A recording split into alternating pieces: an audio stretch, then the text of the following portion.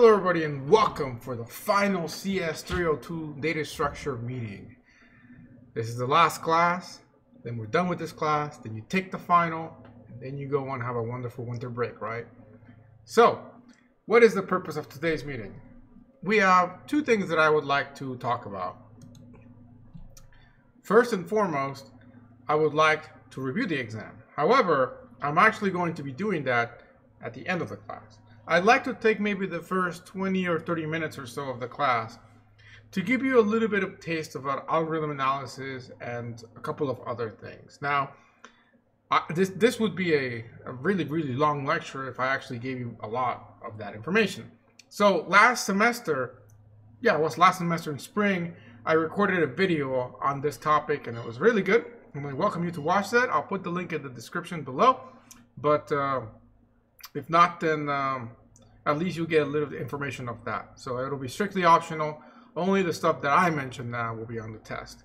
And so what I'm going to do is I actually copied and pasted the notes from that lecture in here. And I'm just going to kind of hit on some points that I would like to bring up, okay? If you do still have extra credit to redeem, please go ahead and do that. And make sure that you tell me on Discord, email, Canvas message, somewhere form, who you are both on Twitch and who you are in real life on Canvas, what your real name is. Otherwise, I don't know who to give the points to. If you don't give me both of these things, then I can't give you the points. So please do that. After today, there will be no more redemptions. So choose wisely. All right. So how do I use the 50 also? Just, oh, there you go. You figured it out. Okay. So let's go ahead and begin. Let's talk, about algorithms. So this is, by the way, this is the heading of the old lecture from I guess May 7th. And again, I'll leave the description below, in the description below, the link to that if you want to see it instead. Okay. So that's coming from this. And again, that will be the nice version of this when I actually was fresh with this stuff. So let's talk about algorithms and what an algorithm is. Since we talked about, this class is called data structures, but really it's a two-part class. You learn data structures, but you also learn certain algorithms that handle these data structures, right? I mean, we learn about the graph data structure, but we also learn about things like Dijkstra's and minimum spanning trees and breadth first search and depth first search and all these things. Or for example, we learn about the tree data structure and the different variations of it, just like an AVL. But these algorithms that are working with the trees, we also talked about, such as building the tree or traversing the trees or heaps, that kind of thing, right? So the class is really two parts, data structures and algorithms. And CS 477 will pretty much pick up where we left off. In fact, you'll actually rehash a lot of the things that we covered. Like you might go over some tree stuff, and definitely you'll go over all the graph stuff again. And then they will expand and show you more algorithms and kind of look at things as more of like the meta, like the abstract of everything. Instead of just learning an algorithm, moving on like we kind of did, you're going to do more analysis, which is why the class is called algorithm analysis. And so that's a little bit of what I kind of want to give you a taste of today. But so anyways, when you think of an algorithm, there are sort of three steps, right? You feed something into the algorithm, then it does some magic in there, the second step, and then the third step is you get hopefully something good out of that, right? And with a data structure, it's basically how you're holding things in that little mystery box, right? And what those things are is some sort of steps, some rules, some formulas, which is made up of code like if statements, functions, whatever, right? It's like the big joke about machine learning is all of if statements and whatnot. That's kind of what we're talking about here. So that's really, at a simplified sense, what an algorithm is. If we take, for example, something like a stack, something very basic, right? Our input to the stack is going to be potentially some numbers, some characters, whatever it is, and then they're stored in a certain way. In this case, last in, first out.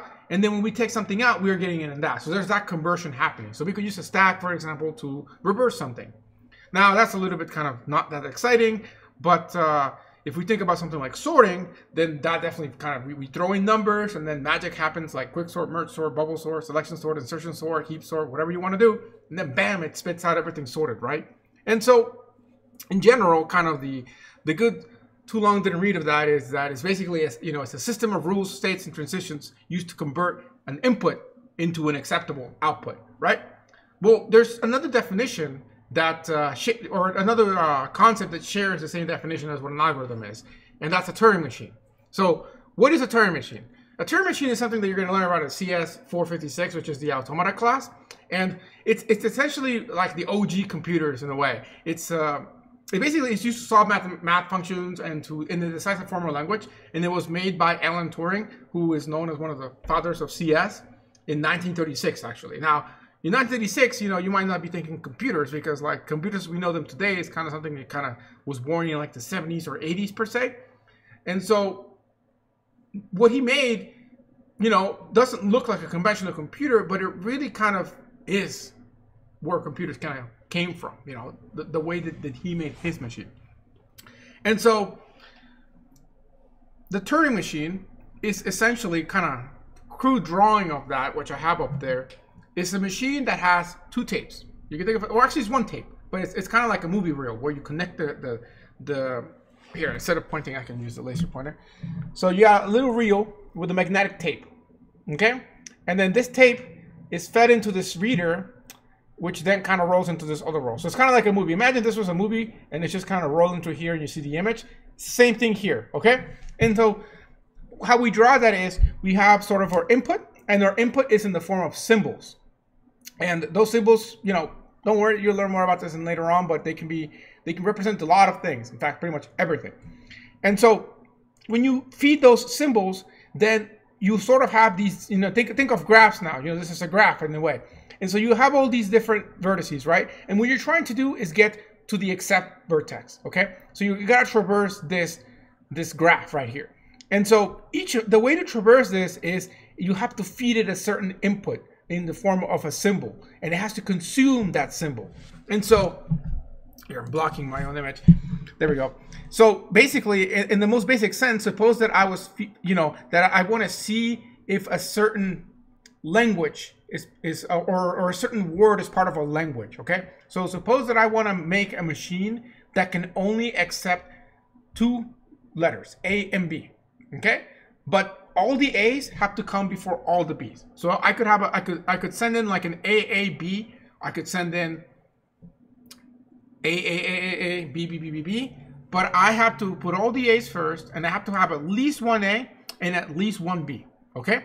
So if I go ahead and say something like AB, that's okay. A alone, not okay. B alone, not okay. ABA, not okay. Pretty much everything has to be at least one of each, and it can be more than one and more than the other one, but they have to be together and they have to be in that order, okay? So if I told you to write a code like that in your computer, then you could do that with a couple loops and things like that, right? You could probably say something like, a loop that runs through the entire input, looks at the first character, sees if it's an A. If it's an A, then it's good. If not, then you already reject the thing. And then if it is, then you check the second one. The second one can be an A or a B. But if it's a B, then it has to have a B. It cannot just end there. And if you check the B, then you can be done. But if there could be other B's after the first one, then you have to check that as well. So you have to consume the input so you can keep checking it, right? So that's kind of what this represents over here on the right, or left, sorry. So this here would signify that. So we have the input. So let's say we're feeding in an AAB, okay? AAB, we're feeding it. So in that case, what is happening is I feed it into the A, I accept the A, and then I go back here because I got a second A, and then I go here for the B, and then I go to what is known as the accept or end state, the happy state. That means that this is part of what will be considered your language. And so this is something simple to basically check whether a certain output is correct. However, it turns out that you can pretty much build one of these machines for any algorithm that you can code in a computer today. It's a little bit more complicated than this when it comes to something as fancy as what we've been doing, but you can definitely do it. And so essentially what these little temporary states are that are depending whether it's set A and B, we call those rules, grammars, or steps. And as I said, any computer algorithm that you have, can be you can basically build this sort of automata. And that's what these little graphs are called. They're called automata. There's deterministic and non-deterministic automatas. I believe this would be a deterministic one. Non-deterministic is like you can kind of just go through it. You don't have to stop at any of them. It's a little I'm a little rusty on it, but there is a difference in that. And anyways, this you will learn in CS 456, which is automata. That's the whole class is pretty much about all this stuff. And so the question that you should ask is, can you solve everything with this? Can you solve any problem with this? And that kind of goes back to the same question: is can we do anything with a computer? Given like a programming language, can we solve any problem out there? And the answer is that no, we cannot. There are certain things that we can and cannot do with a computer to solve. So I hope I'm not breaking anybody's hopes and dreams, but there are certain problems that you cannot solve with current computing. And I'm not just talking about because they're slow. I'm saying that it's impossible to write code that could solve them, even if you had infinite amount of time to solve them. And so this goes back to what is known as a Church-Turing thesis. And so it says basically that all computers are only as powerful as Turing machines, which means if you can't make a automata that is following the Turing machine that can solve this problem, then you can't do it with code either. Now, what are some examples of problems that are like this? I kind of mentioned it at some point. I know that I have. I just don't remember when I said it. But it's the greatest problem, or like the decision problem. Okay, so or actually, yeah, they're both the same thing. Yeah. So, what is a decision problem? It's basically an algorithm that can take as an input a statement and then answer yes or no according whether the statement is universally valid or not. Okay, so kind of read that slowly to yourself and understand what that is saying. Where we want an algorithm that can take some input and then respond yes or no to see if it's universally valid. And it turns out that you can't do it. And the example that I give people is what the greatest problem is. If I ask you, think about compilers, right? A compiler tells you whether code compiles or not, but it doesn't give you whether there's semantic errors or not. So suppose that I said to you, I want you to write a program that can look at any C++ code and simply tell me whether that code is going to terminate or not. And by terminate, I mean that after it runs, then if it has input, then it can be any input that you give it. But the point is, given this circumstances, will the program end? Or will it be stuck in some infinite loop because of bad coding, or just because it's just whatever? And it turns out that you can't do it. There is no way to write a program. You can write a program to check a specific instance of that. So suppose that I am giving it out to check whether your assignment 11, or whatever the number was for the minimum spanning tree assignment that you're working on. If all I wanted to know was whether that program was going to close or not, because I'm scared of running it in Sally and crashing the server. So I just want to know if at least it'll terminate. I could do it for that specific instance, possibly. I could cover all my cases and maybe get away with it. But what this is asking is a general solution that can apply to all possible combinations, like infinite amount of them potentially. Because you could write infinite amount of different programs in C++. So it's easy as simply saying see out one number, and then every single number that exists, make a program for that can see out that number. Already there's infinite of them. So you can see how this is something that would be an insanely big thing to check. And that's why compilers don't check for semantic errors, even though it would be really nice if they did. Okay? And so Church and Turing basically kind of figure this out. And what this is known as actually as a halting problem. And that's the given input for a given program. Will the program eventually halt when run with that input, or will run forever? But the greater problem is also another nickname for that, because it's like, can you create a program that can grade students things to see if they terminate or not? Okay? And ignore the SAT problem stuff. You can watch the video if you want to see that. Let's skip all of this stuff. And like I said, this is CS 456, which is required if you're a CS major. So whether you like it or not, you're going to learn about automata and Turing and the Turing machine. So it's cool stuff, though. Very, very cool stuff. They also talk about pumping lemma and all these other things with languages. I would say that's the most theoretical CS course you will take, which is a really good thing, because you get to see what real CS is like, more than just coding, which is frankly it's cool. I love coding myself, but there's more to CS. It's what people, it's like what people think of computer science. They're like, oh, it's just programming. No, there's a lot more. I mean, nowadays machine learning is kind of growing to the point that people recognize it as another sort of part of CS. But even that they think is just coding. There's a lot more to CS than just coding. Trust me on that. Okay? So, anyways, let's go back to talking about algorithms here for a minute. So, a question to you is, what makes an algorithm good? And I would like to see in the chat a couple of suggestions. I have some written here that are the ones that I was given last semester around, but we can compare and see what we got. You can already see the first one, right?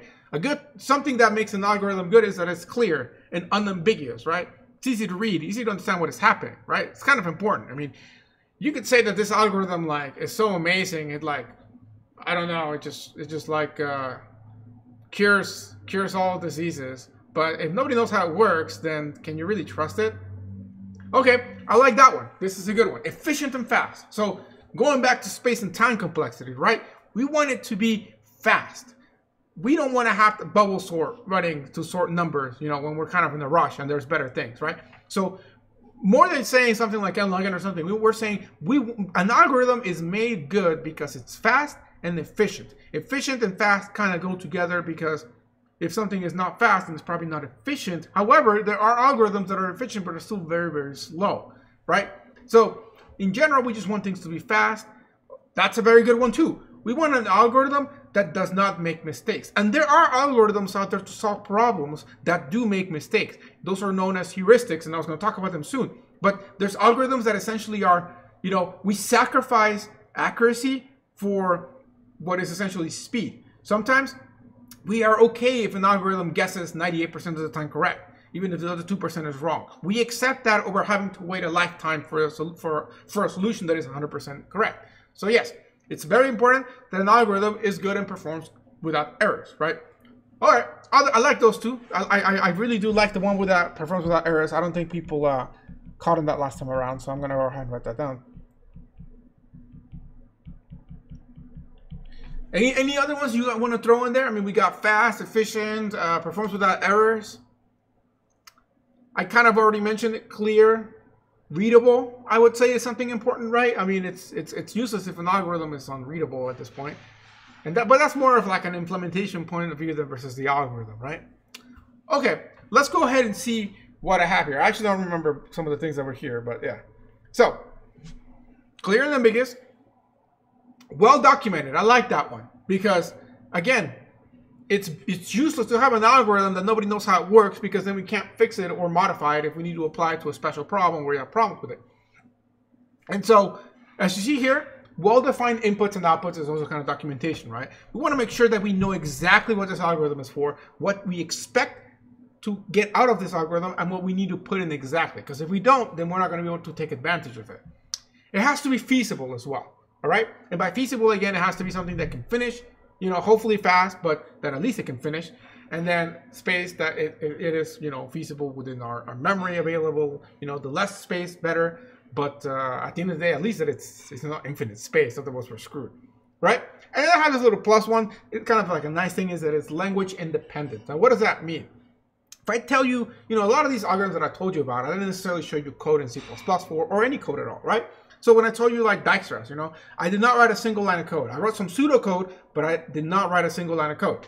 That's because an algorithm should be language independent. And not all algorithms are sometimes, because what language independent means is that it's an idea that you're getting and then you can apply it to any programming language that you want. And you're not limited to a certain group of them.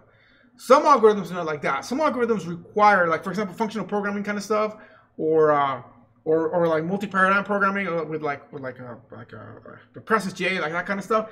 There are certain algorithms that only work for certain kind of programming languages.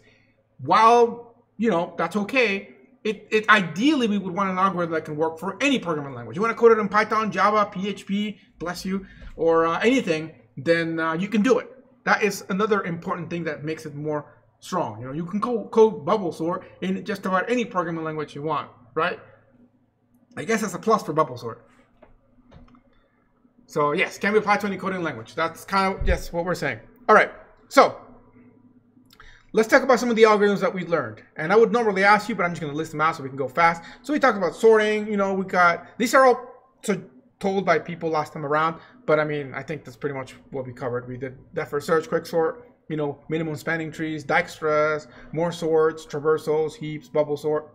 We didn't do any bucket or radix sorts this time around, so don't worry about that one. In fact, let's just kind of slowly hide it away from existence.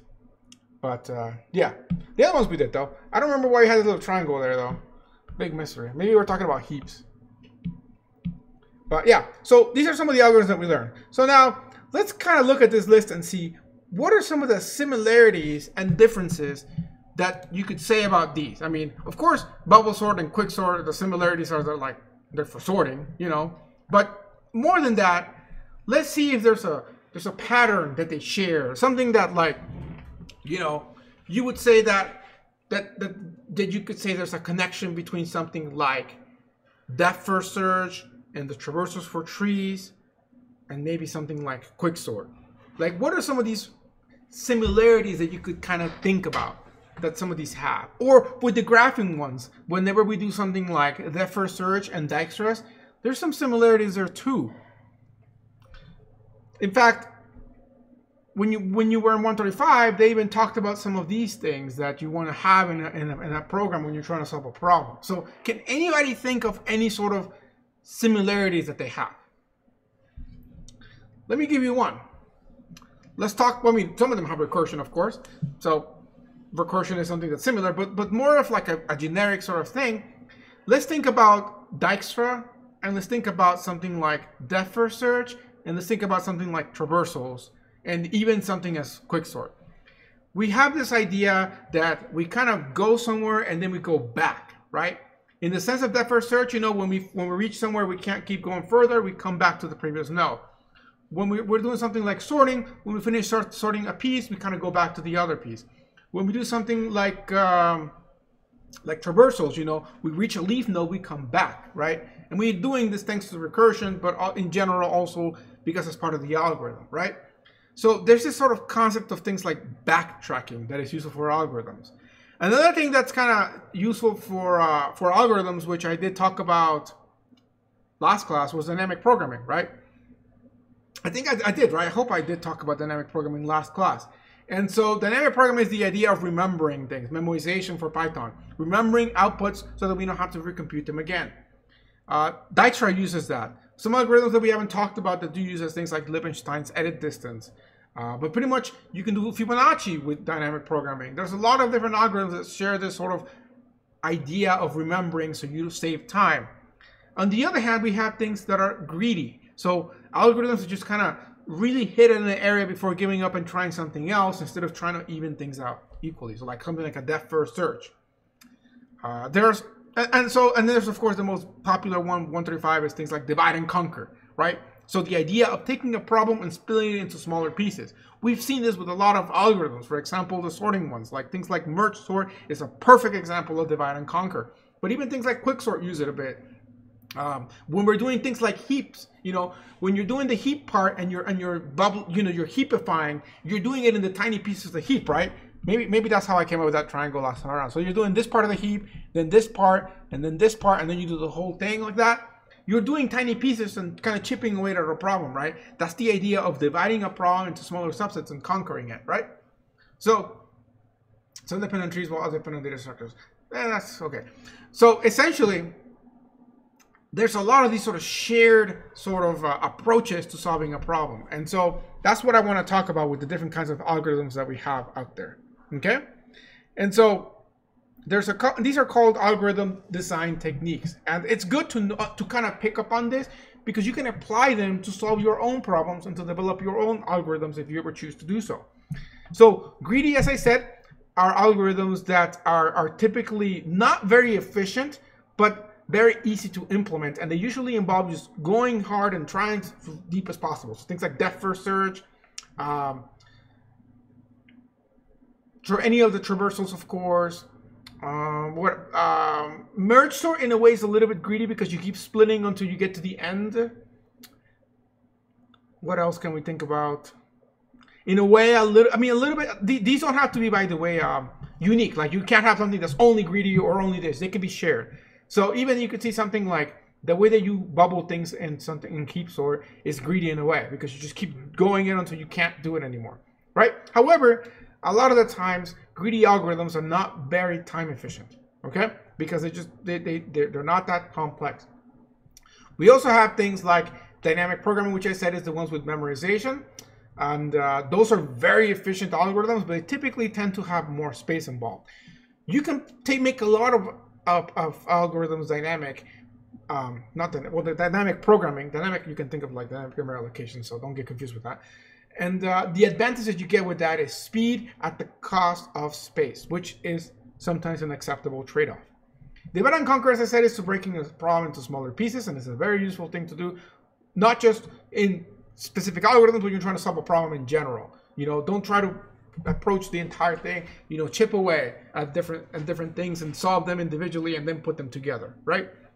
Backtracking is a lot of the times when you finish something, what you were trying to achieve was actually from the beginning to the end, or from the end to the beginning. So things like Dijkstra. Dijkstra gives you the shortest path from a source node to all nodes. But if what you were trying to find is a path from the end node to the start node, you don't do Dijkstra from end to start. You do from start to end. And so this idea of backtracking is there. Also, with greedy algorithms like the traversals, you're backtracking up a node. That is backtracking as well. So going back, typically achieved with recursion and things like that. Some of the other ones that we don't really do a lot are things like randomized. So randomized algorithms take advantage of just the concept of randomization to speed things up. The only real example that we saw with that is quicksort. When quicksort, we picked the pivot and ran randomly, right? Well, we technically picked it as the last number, but that's technically random because we don't know what number is going to be there. And it turns out that that's one of the most efficient ways to do the pivot selection. And so sometimes random is good. And so that can be applied to a lot of different algorithms to do randomization and things like that. Heuristics, as I was saying a little bit earlier, is the idea that some algorithms take a long time. And so sometimes it's better to have algorithms that take a lot less time but are not always accurate, but we do what's called an educated guess, than an algorithm that is really, really slow. And so as the question says there, why would I do that? Why don't I just make an algorithm that is faster instead of doing one with guesses? Well, again, some of these algorithms you can't achieve in a decent amount of time. We didn't talk about A* this time around. I did talk about it last semester. It's basically, think about like Dijkstra, but the only difference being that you add in a heuristic, actually, which is an extra value that tells you whether you're closer to your goal or not based on the direction that you're going. And then that's pretty much what A* is modified Dijkstra. So you can watch my videos last time around or just Google it, essentially. But that's an example of a heuristic algorithm. But there are many. And so, there's like an interesting glare. This brings me up to talking about P versus NP problems, okay?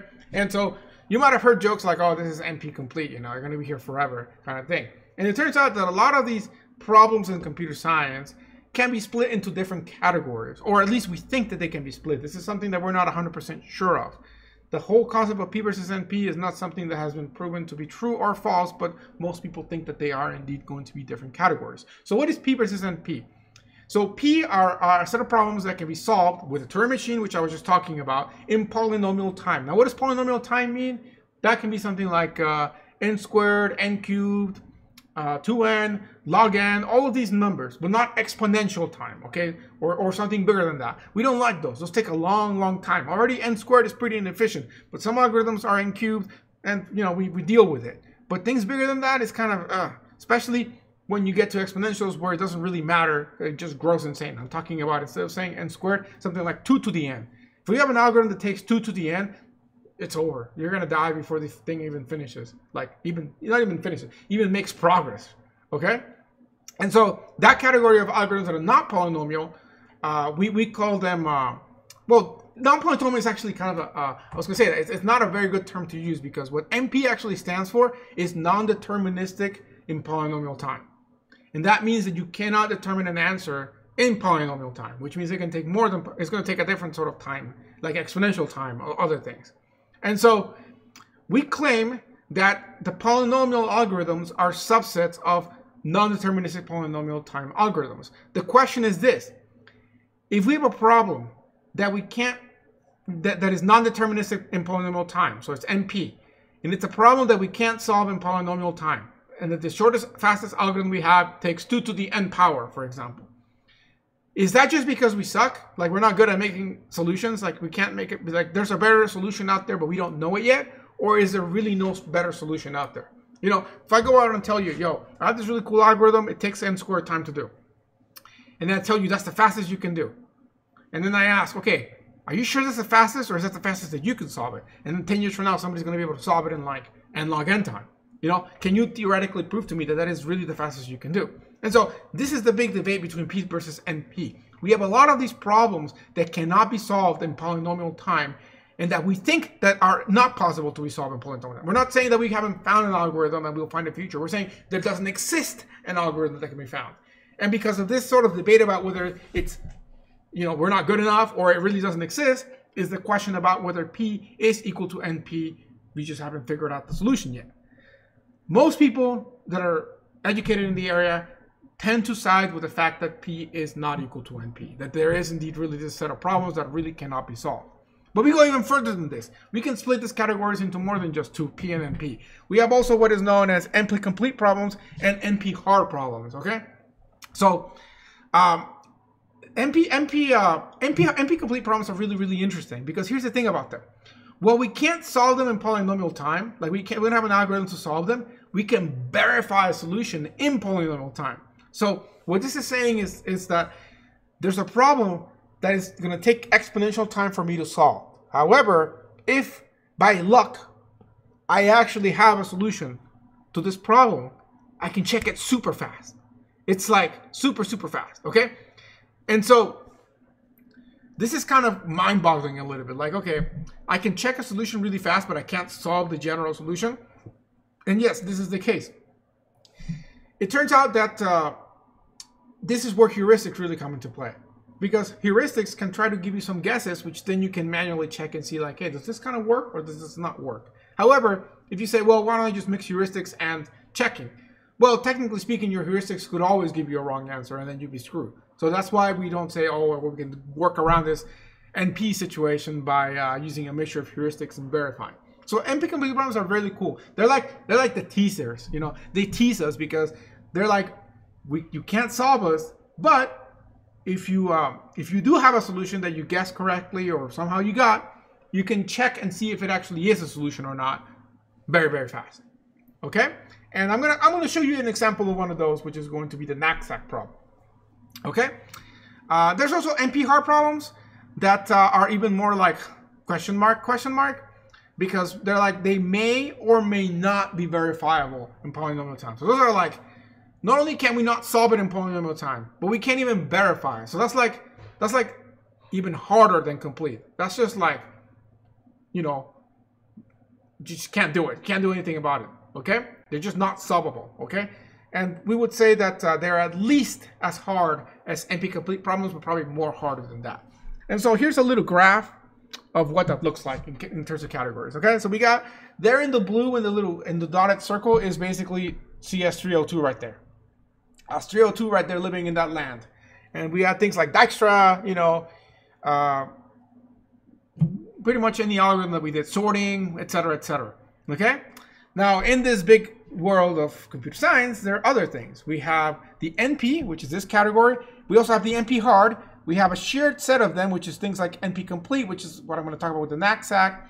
We have things like decision problems here. And then pretty much anything else here. Like, it's just, these are all kind of theoretical. We don't really know. This could all be the same thing, and we're just not, you know, it's just one ball, but we haven't figured out why, how, where, what. So, you know, it's kind of a big thing. And there's another thing. People say there might be an infinite hierarchy of these. Like, there could be like NP hard, NP harder, NP hardest, NP hardest. Like, we don't know. This stuff is pretty new. We don't know what's going to happen in 50 years from now, how things will change. But we think that, if anything, we're going to keep splitting this into different tiers. They're not going to merge. That's what we think. Or at least what people that are into this thing think. Okay? So that's pretty much all the stuff that I talk about there. And so before I talk to you about the reductions, let's talk about what the knapsack problem is. Okay? The knapsack problem is a really easy problem to kind of think about, but it's a nice one. And they're gonna. This is one of the algorithms that you're gonna learn in 477 and maybe code. I don't know if they make you code it, but yeah. So think about this. I really wish I had some visuals for this. I could have done it, but oh well, too late. Suppose you have a backpack, okay? Or I guess that's what a knapsack is. So, and you have a certain dimension of what you can fit in there, okay?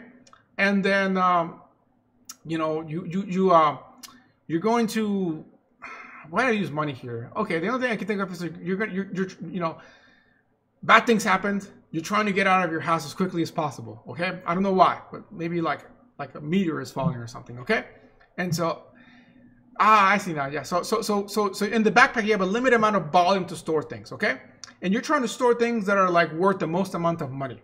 So you have in terms of dimension, you have this, or let's do weight. Let's just say weight instead of dimension. Okay, so your backpack can carry 20 kilos of stuff, and so you can either carry toilet paper, which is 1 kilo each. It's only worth $100 in this post-apocalyptic world. You can also carry gold, but gold is heavier. It weighs 5 kilos, but it's worth $700. And then I guess I had their anime, I guess because the anime people, but let's just do something else. Let's say you have a CPU or something, okay? But the CPU is the heaviest, but it's worth the most.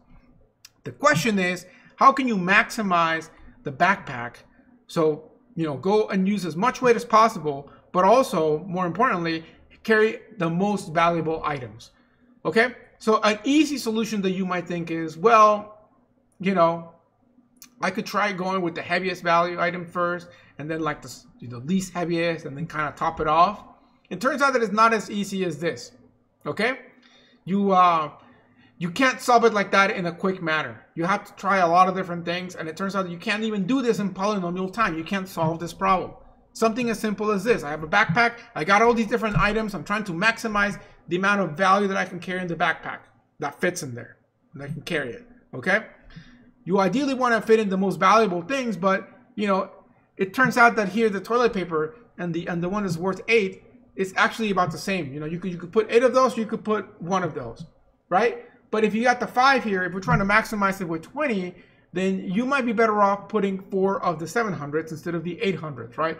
Because 2 of the 800s would be 16, and then you can't fit the gold in there, right? So what I'm saying is, let's call this A, T, and G. So if we got 20 as our limit, if we try doing two of the A's, we have 16.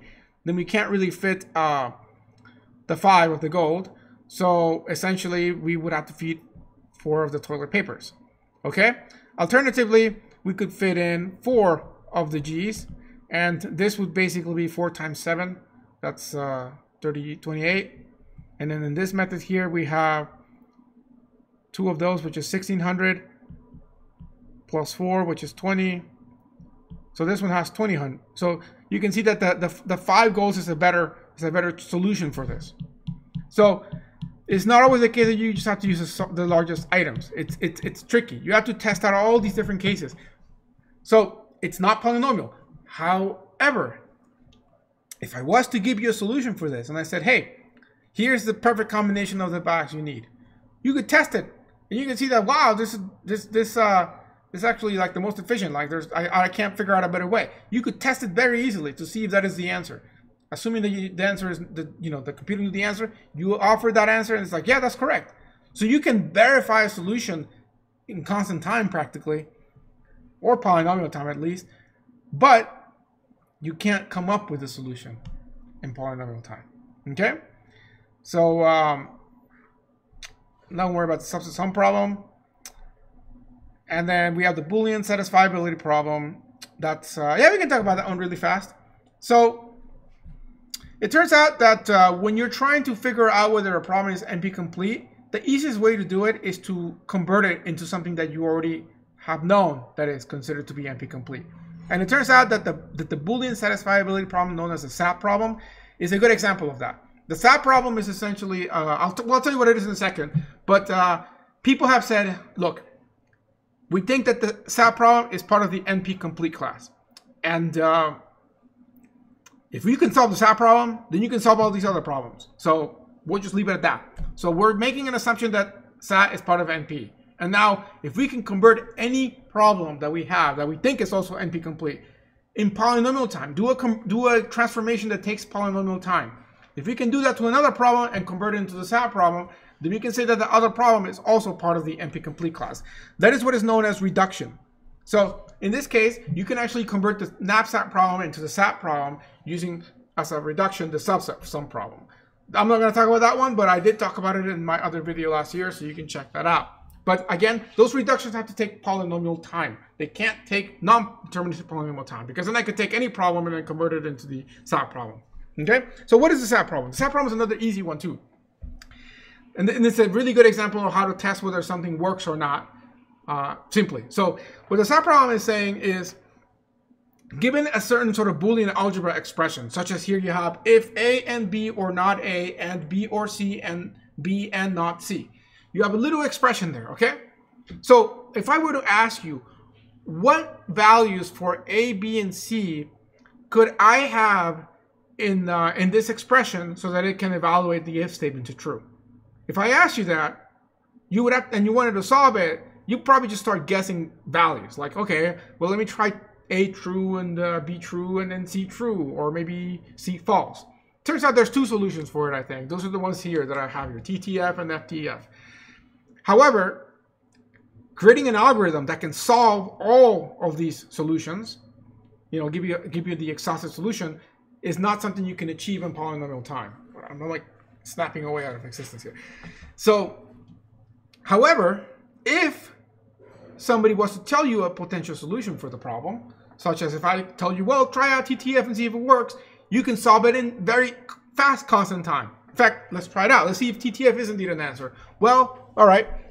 So let me copy paste this beneath it. Oops, that's not what I meant to do, but it still worked. All right, so let's go ahead and replace true, true, true, true, false, right? So this becomes true and true. That's true, okay. And then true or whatever doesn't matter. So, however, this is not true. So that's true or false. That's okay, whatever. It still becomes true. And then, so that takes care of this part. This part is an OR statement, so B can be true, so that's okay as well. And then we add those together. True and true is okay. So we still have true, and now we have left this. So you have true and not true, which would be true. So that is, or not false, sorry, which would be true. So yes, that is indeed a correct solution. That was fast. I just plug it in and good to go. However, coming up with that solution, can't do it in polynomial time. You're going to have exponential time to figure this out. Don't believe me? It's a fun way to spend this winter break. Plus, hey, if you figure this out in polynomial time, you just prove P versus NP, and there's awards that have millions of dollars associated to it if you can prove it. So it would be a useful way of spending your winter break, but also pretty stressful because it will take quite a while to figure out if you got it right or wrong. So I don't know why I'm having the weird, I'm like disappearing here. Okay, so that's what the satisfiability problem is. And essentially, if you can convert something like knapsack into this, which you can basically do, you know, you have to know what the subset sum is to basically to convert it, but then you can basically convert something as complicated as backpack sorting into a SAT thing. And there's different levels of SAT as well. So yeah, okay, so that's pretty much an introduction into not just algorithms, but a little bit of automata, a little bit about P versus NP. So now you know when somebody tells you that something takes NP time to complete, that's when you're like, oh boy, that's when you actually want to use something like a heuristic. An educated guess, you can do algorithms that can be done in polynomial time for NP problems. However, they're going to be probably using a heuristic, which is an educated guess. And that's okay because you can always verify your educated guesses. And also, you know, 98% might be good enough for your job. However, if you want full accuracy in an NP problem, then be ready to wait a long time for it to finish. And so that's a very compressed version of what that lecture is. But I welcome you to watch that lecture if you want to know more about that. And again, you will learn more about these topics when you take in 477 and 456, and even when you take a little bit of compilers too. So that's it. That is the end of the material for the semester. And so now all that remains is the test. And so, time for the review. Okay? So, for the review, I don't have anything. I mean, I'm going to open it up for questions. What I can tell you is, it's a comprehensive exam.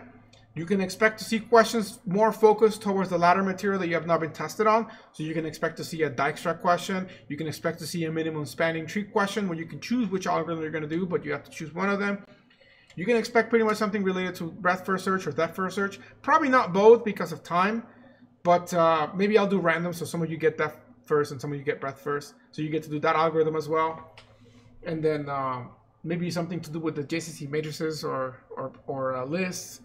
And then from the rest of the semester, I almost guarantee you that you are going to see an ABL question, a recurrence relation, and maybe a sorting question.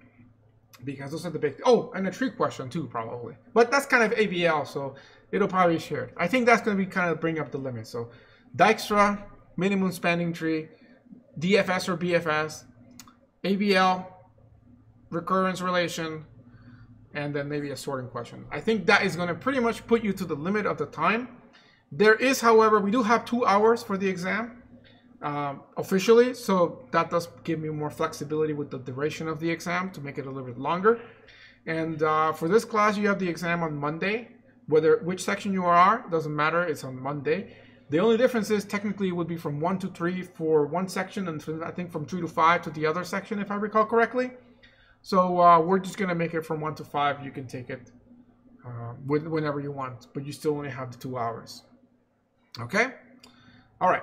So, having said that, I am now opening the floor for questions, and I have already received the first question to talk about, and that is, can we go over minimum spanning trees? Okay, so last class we kind of went over a little bit, and I did post the video for you to watch over the weekend, but I can definitely go over minimum spanning trees again. Is there a preference that you have between Kruskal's, Prims, or just in general minimum spanning trees? Is there anything specific you want me to touch on? Just tell me that and I'll go over it. Can you show us how to quickly finish an ABL tree with rotations? I can show you an example of ABL trees for sure. So I'll put that here. ABLs. Is there going to be a study guide like exam 1? Probably not, because like I don't have like a PDF. So really it's just going to be based on this. That's pretty much it. Okay, so Prims. So you want to do Prims. Okay. So Prims is actually the one that's really, really close to Dijkstra's. So we'll go ahead and do an example of that. Okay? All right, so we got a couple of things in here. If you you only want to, you can choose whichever algorithm you want to use for the exam. So if you want to use Kruskal, you can. If you want to use Prims, you can. I made you have that choice this time around. Last time I asked both, but this time I chose like whatever. You're gonna learn either one again in 477, so I'm not too concerned about you not knowing both of them this time around. Okay, so let's go ahead and do the Prim. Let me just go ahead and come up with a random graph, and then we'll do it. I'm not gonna make the graph too big because otherwise we'll be here all night. So maybe we'll leave it at that. Okay, and then we're gonna do a couple of connections.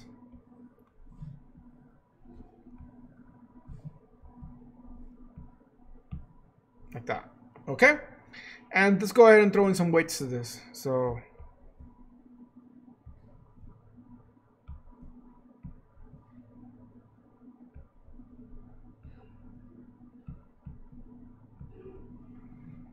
okay, so we got ourselves a couple of weights. Could you not make the exam tree not too big as well? I shall try. Oh yeah, you might actually also get a build a tree question as well. All right, so let's go ahead and name our nodes with letters this time around. So it's easier to keep track of them.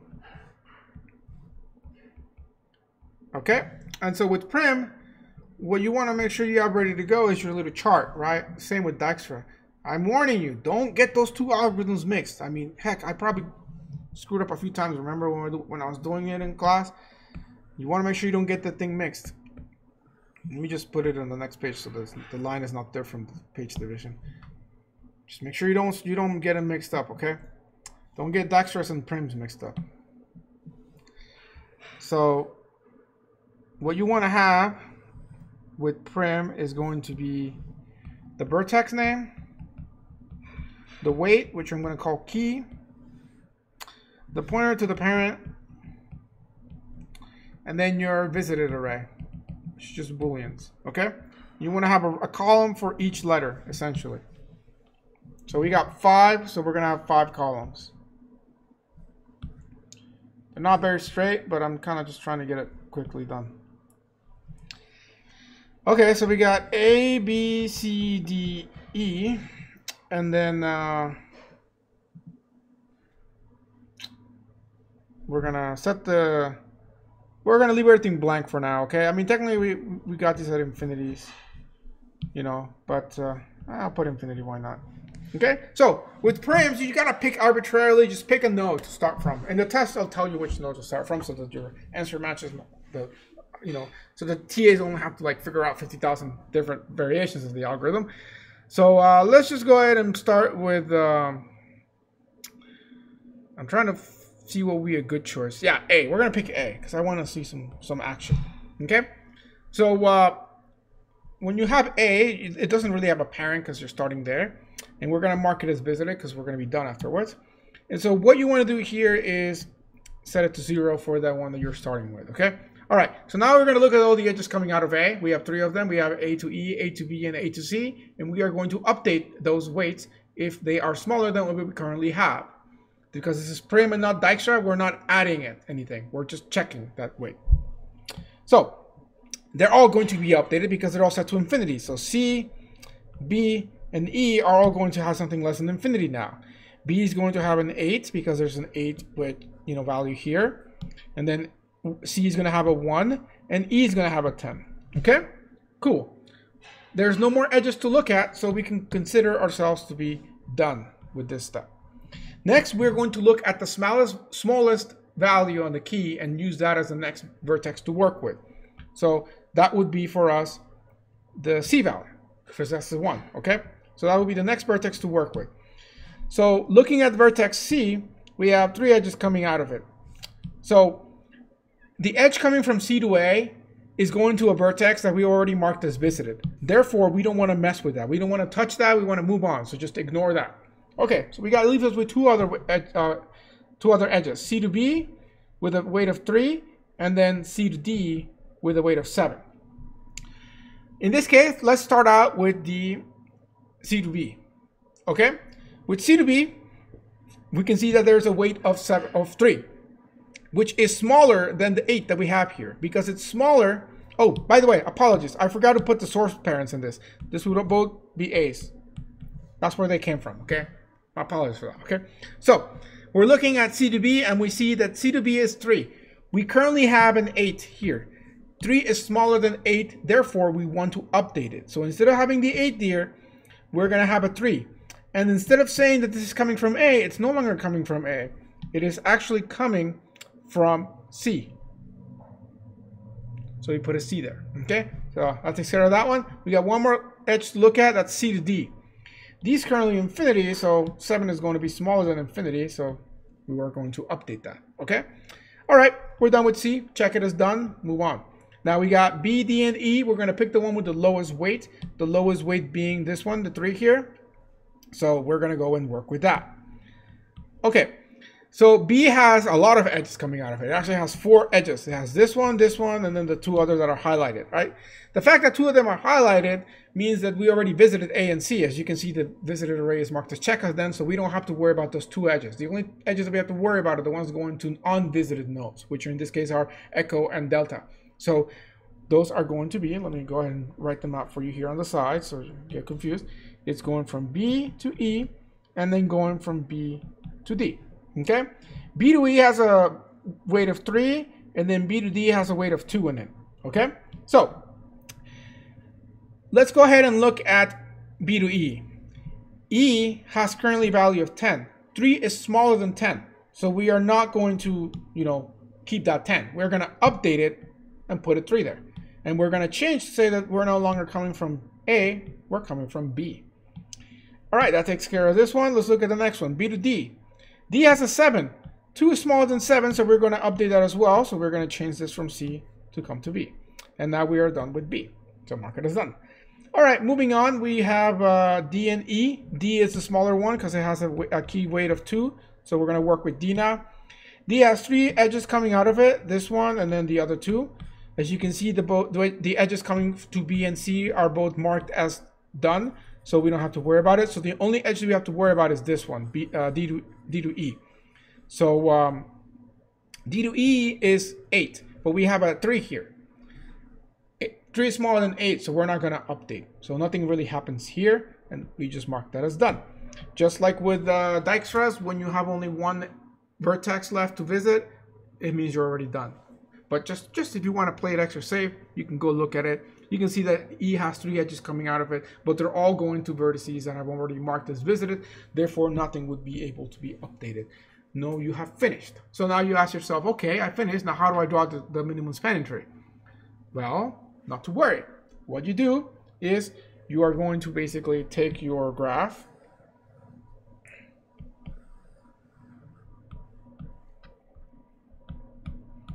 and you're only going to draw the edges that I'm about to show you here. Okay? So the only edges that you're going to draw are the ones from here to here, from here to here, from here to here, from here to here, and then from here to nothing, so there's nothing drawn in that one. Okay? So, first one, it says E to B. So, E to B. Now, what weight does that have? That's a 3 in it. So just put a 3.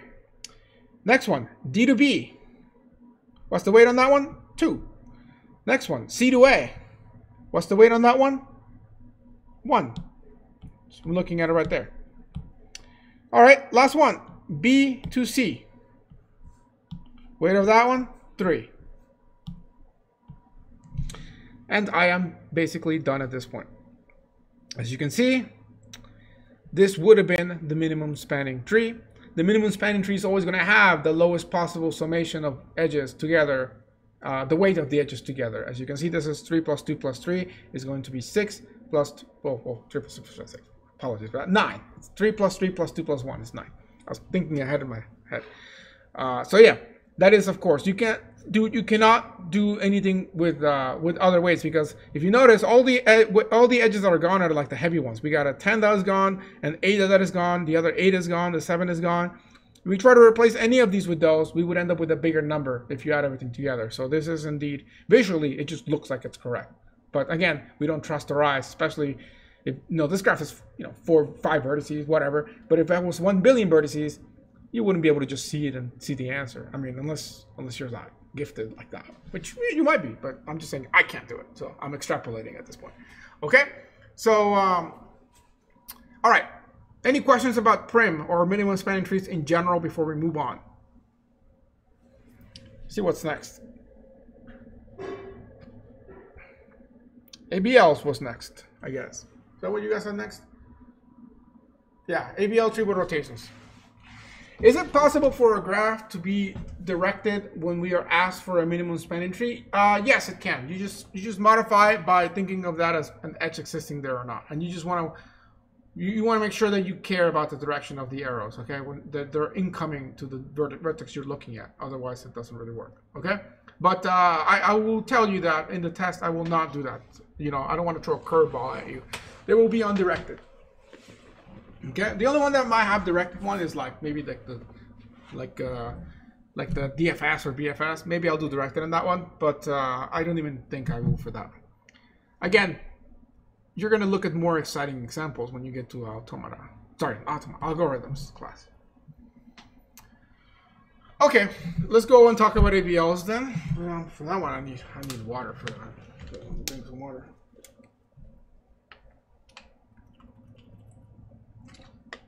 I'm seeing a bunch of messages in Discord. Make sure you all tell me who you are so I can give you the points. Last day to redeem is today. No exceptions. After all, it's just extra credit. Okay, so for the ABL, I'm going to go ahead and just throw in a bunch of numbers here. Why don't we use the weights as the numbers we're throwing in? No, because there's duplicates. I don't want to deal with duplicates right now.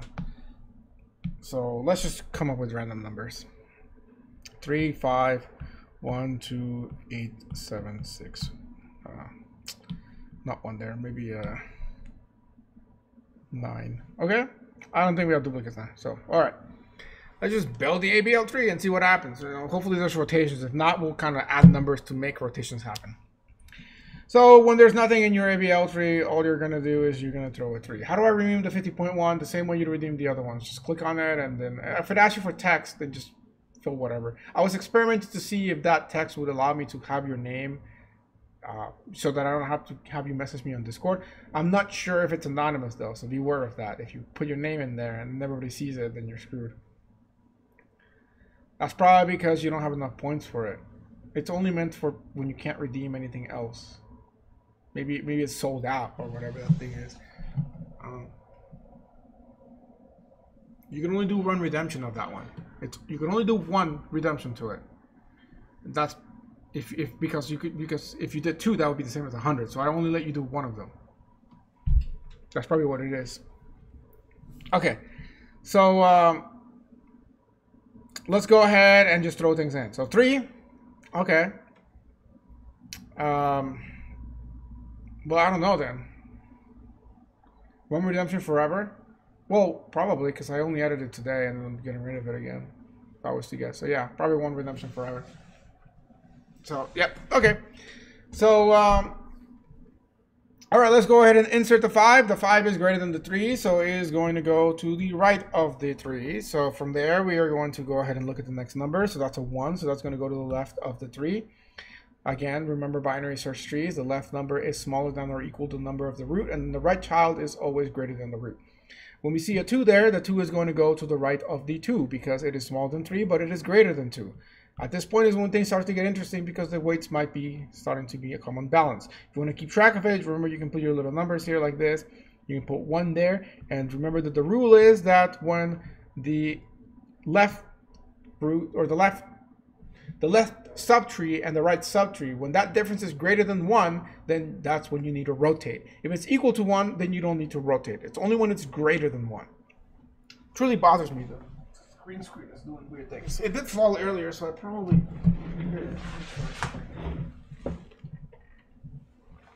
All right. Okay. So yeah. All right. So let's go ahead and throw in the 8 because we're still balanced. So if we throw in the 8 is going to go over here. So that is going to change the weights of this. And now we have a 1 here and a 0 here. This makes it become a 2. This actually made it more balanced than before. All right. Let's throw in a 7. That is going to do good things. All right, so the 7 is going to go to the left of the 8, but to the right of the 5 because it's greater than 5, but smaller than the 8. So it goes here. Now let's notice what happens with the weights. Here we have 0, 0. Here we have 1, 0, 0. However, when we get to this level here, we are looking at a 2, 0. That difference is more than 1, and therefore we must perform a rotation. If you remember, there are 4 rotations, but really it's just 1 rotation on the mirror of that, and then with the double rotations are just 2 of that rotation. So if you know 1, you know them all. It's all about just kind of thinking about it. So let's just kind of step back a little bit from this example and look at the possible rotations. So the most popular rotation is we have something like this. Of course, you can see the balance here, 2, 0, and what you do is this becomes a new root. So this green one right here becomes a root in the middle, and then essentially, you know, if we color code this correctly, let's use that color for that one, and then let's use this color for this one. Then this will become basically this. Okay, so basically you take the middle one and you make it the root, and then the left child is still the left child, but the right child is now, well, sorry, the parent is now becomes the right child, basically. Okay, so this is your most basic rotation, and then you can do the same thing but mirrored. This one I'm not going to color code, but basically you go from here to here as well. Okay, I'll color code the middle one just so you know. But yeah, so this can be like, you know, 1 and 5, 1 and 5, and then it's like a 3. Okay, so those are the single rotations. Those are easy. The double rotations are a little bit more complicated, and that's kind of when you have a situation like this. If you try to do a single rotation with this, what you would end up with would be just the mirror of it like that, which does not solve the problem.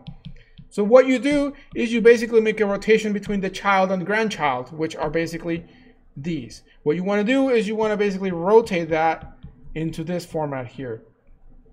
And you can do this using the above rotations by having an imaginary node right here, which would end up here. And so if you want to do that so you can kind of feel safer about it, please do that. I know I did that when I was first learning ABLs, and you know, sometimes it's still useful to do, so you can keep track of things.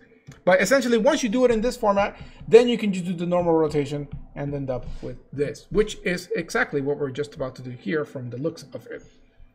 So yeah. Essentially, the other version of this is just the opposite. So when you have something like this, oh, that looks bad. Which again would just become first this, and then would become this, okay? So this becomes first this, and then of course you make your happy tree. All right, so that is the 4 rotations that you have. If you want to go back to the video that I talked about this in the lecture, then you have the nice little like color-coded one that I made, right? So you can just take a screenshot of that, save it somewhere when you're taking the test. It's a good reference to have available. It's like a little cheat sheet. So yes, take advantage of that, because you sure as heck don't get that when the class is in person again. So yeah, be fortunate. Okay, so in this case, let us go ahead and screw up because we don't know that it's a double rotation. So let's go ahead and perform a single rotation.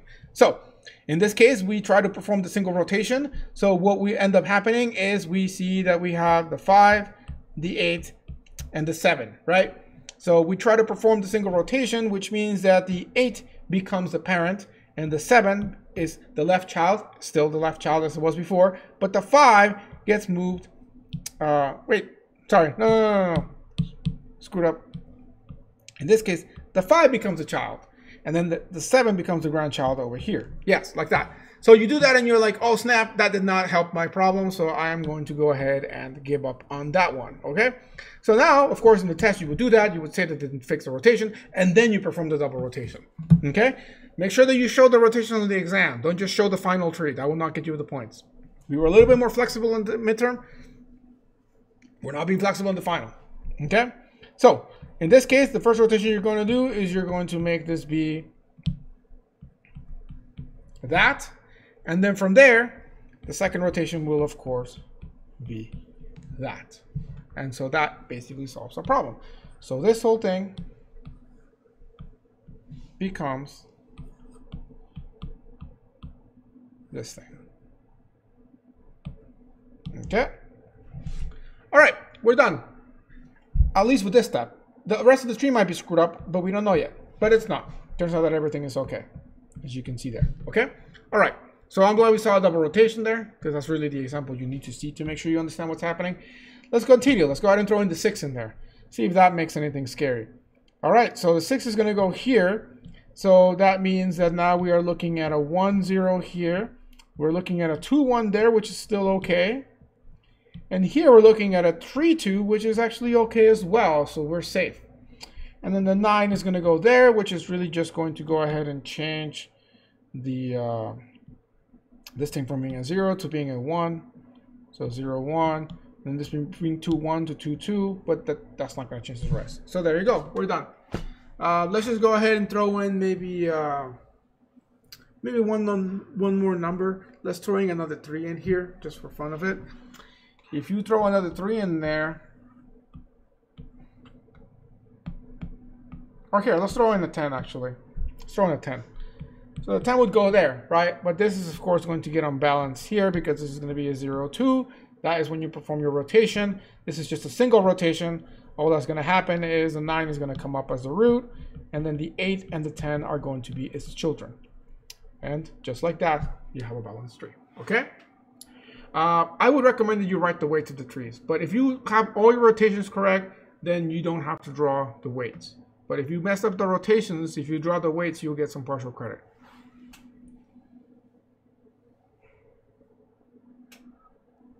Okay, all right. I don't think there's any more questions on this one. My leg is falling asleep. Okay, so what was the next thing that you guys wanted me to talk about? Obviously, this is not enough for you to learn this from scratch. If you're still lost with this, that's when you want to go and watch the lecture again. Because that means you need like actual more, you know, you actually need to relearn the material. Which is okay if you forgot, but you know, accept that, embrace it, resign from that, and then go and actually learn it, right?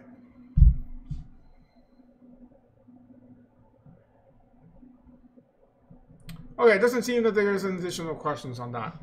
So are there any other topics, given the time constraints, that you would like me to try and go over?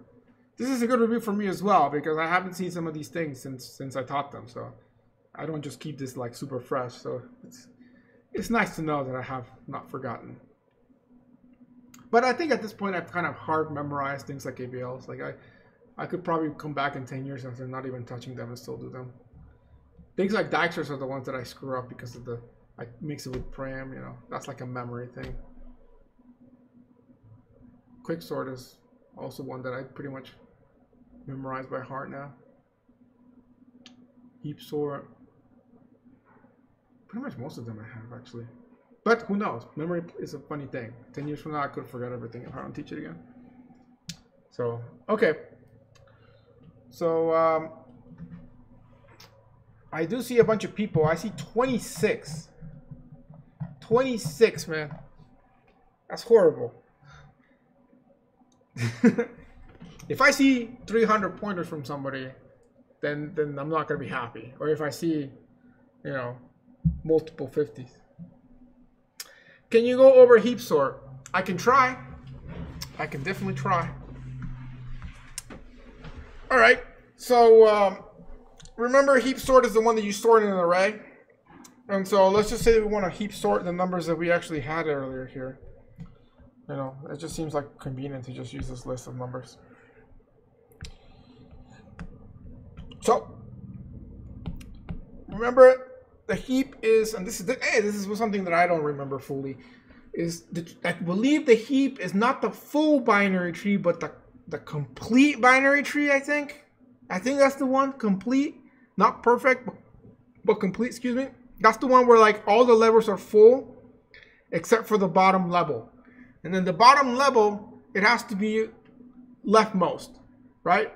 I believe that's, oh, you can donate points? I didn't know that. That's messed up. But, yeah. So I think that's a complete, but don't quote me on that, because that is something that I'm actually rusty. I'm really bad with names, actually. If anything, I'm bad with names. Like, I don't remember the guy who wrote the C++ language, even though I keep trying to remember it and I forget. What was his name? It's like John, maybe? Something? Let's see. Who wrote C++? Who wrote C++? Wait, no, that's not. Maybe I'm thinking of the C language. That's not the guy that I was thinking of. Dennis Ritchie. That's probably who I was thinking of. That's C language, not C++. So, okay. Please don't pay money to get more points. That just seems unethical. But okay. All right. So 3512876 So we are going to heap sort it. Okay. And so what we first do is we're going to build a heap out of that. Now it's already built because it's an array, but we want to visually see it. So I'm going to go ahead and do that. So this would essentially look like this: 3512876. Remember, it's basically the level order traversal, and then 9. Okay. Oh, where does that come from? Oh shoot, that's the ABL stuff. Here, let's move this beneath the ABL stuff.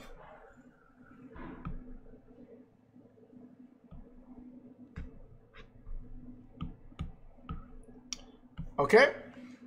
So yeah. All right. So looking at this, what we're going to do is we're going to heapify it. This is going to take a while, guys. I'm warning you. We're going over time with this one. Okay. So we got to heapify this, then we got to heapify that, and then only after we do that, the next level is going to be to heapify this one, and then from there, the next level is going to be able to heapify that, and then we're going to be done. So it's going to be quite a bit of work to get this done, but we will do our best. We're going to do a max heap, actually, because if we do a max heap, we'll have the advantage that after we finish pulling things out from the heap, then it'll be in the correct order and not reversed. So yes, we're going to do that max heap. Should work. Should work. Okay. So because it is a max heap, that 9 is going to be going to the root, I bet. But let's go ahead and do it slowly. So the 9 here and the 2 here, and we have finished the first triangle. And then we got 176. We got to pick the biggest one. So remember, you're always picking the biggest one. So here's a 7 and here's a 1. And then here we got 5, 9, and 8. So we're going to pick the biggest one. In this case, it's the 9 again. So 5 and 9 flip. However, because it's flipped, we need to recheck this bottom one. It turned out that it's okay right now, but it might have not have been, because there could have been a 1 there, for example, and that would have broken it. So whenever you're doing this bubbling up or bubbling down situation, you need to check what it affected. You don't need to check anything over here because nothing changed there. But because this changed, you got to recheck that triangle, okay? So, you know, get your Sharpies and color-coded things. If you're doing this in person, I would recommend that. But here digitally, I guess, get your paint skills going, or your tablet if you have one. All right. So anyways, that takes care of the green and blue sets of triangles. So now we go for the red one. The red one, we picked the biggest one. The 9 is the biggest one, so we're going to swap the 9 and the 3. And because this swap, we got to recheck the green one. And as you can see, it is indeed messed up because now we got to swap them. We got to swap the 5, the 3, and the 8 here. Like that. Okay? And now we don't need to check anything else because there's no child of that. So we are good to go. We have finished the Heaposrt stage. The next thing we're going to do is we're going to remove the max key a lot of times, and then the thing will sort itself. Okay, so the way we remove things from the heap is we replace it with the last item in the heap. So in this case, we're going to replace the 9 with the 2 down here. So the 9 is going to go there and the 2 is going to go there. After you do that replacement, then you got to bubble it down to the right spot, which means just fix the heap essentially. So how do we fix the heap? We'll fix the red triangle. The red triangle says that 8 should go on the top, right? So we're going to swap the 2 and the 8. And then because we swapped that, we got to verify the green triangle. It is indeed true that the green triangle got messed up. So we are going to swap the 2 and the 5. And that the green triangle is messed up. Now you might be like, well, let's fix this now. Wait a second. When we did that swap and we swapped the 9 and the 2, we also mark that this part of the heap is no longer there. You know, how do we do that in code? Just, you know, keep a little top index called top or end and just have that point to the last valid spot in the heap. In this case, it would be the 6. So that's how you make sure you don't accidentally keep swapping things around and the whole thing will break. You'll loop forever, infinite loops. You know, we talked about the decidability problem. You want to go down that dark path. Okay? All right. Now we got to do this again about 2, 4, 6, 7 times. So I'm going to talk a little bit less, do a little more. Otherwise, we'll never be done. Okay, so swap the 8 and the last number, so that's a 6. So 6 and the 8. Come on, do the 8 properly. There we go. Mark it as done, so we don't swap it by accident. Fix the heap. So swap the 6 and the 7. Thank you that it swapped there, because that means we only got to do no more swaps. So we're done with that. GG's. All right, swap the next one. So 7 and 1. Mark that as done. Okay, now fix the heap. All right, the 1 is going to swap with the 6. Also happy about that because we are also nothing to do anymore because now there's nothing you can swap it with. So we're good. So yeah, I'm happy these numbers are working our way. Today's a lucky day with this, or at least my lucky day. So now we're going to swap this again. So 6 is going to go here and the 3 is going to go there. And then mark the 6 as done. And then fix it. So this is going to go with a 5 because that's the biggest one of the numbers. 5, 3. Now we got to check the green one in this case. And 3 to 2, that's okay. So no more swap there. Okay, moving on to the next one. Swap the 5 and the 2. Mark the 5 as done. Fix the heap. In this case, the 3 has to swap with the 2. All right, we're good to go. Now do the same thing again. So we're going to swap the 3 with the 1. And mark the 3 as done. Fix the heap. Heap fixed. And then we're good. All right. Now last one. Swap the 1 and the 2 again. I know this looks repetitive, but it's the way the algorithm works. So just don't question it. Embrace it. All right. Done with that. Finally, we swap the 1 with itself and then fix the heap, which is just a single item. So we just mark that as done. We're good. Let's look at the level loader traversal, which is how this thing is being stored. Well, if we look at it, it has a 1, a 2, a 3, a 5, a 6, a 7, an 8, and a 9, which means that that's how the array is stored, which means that we have indeed completed the heap sort algorithm. Yes! So that's a fancy one, right? That's probably the fanciest one we learned for sorting. Yeah, quicksort's pretty cool too, but heap sort has a certain elegance to it. And of course, we like to see that O n log n for the time complexity, right? And for space complexity, it's also pretty good. Also, you can do a little bit of parallelizing with this stuff because when you're fixing the heap, but it's not very parallelizable. Yeah, that's the one downside of it. Merge sort is like the embarrassingly parallelizable one that you can just like distribute amongst a billion computers and sort the universe pretty fast or something. All right, and log in time, but still. Okay, now is there anything else? I mean, well, actually, we're out of time though. So if there's any quick questions, I can answer. Because I mean, we can go on forever for this stuff. I don't know what the app means. But all right then. Well, now's the last few seconds you have left to redeem before we end the stream. I will go ahead and claim, if you don't message me within the next 20 minutes for the extra credit who you are, then I'm not gonna know, and then you won't get points. So make sure you get them in. So all right then. Well, thank you guys. Thank you all. You should be able to see the results for the extra credit. I'm sorry, for the ABET.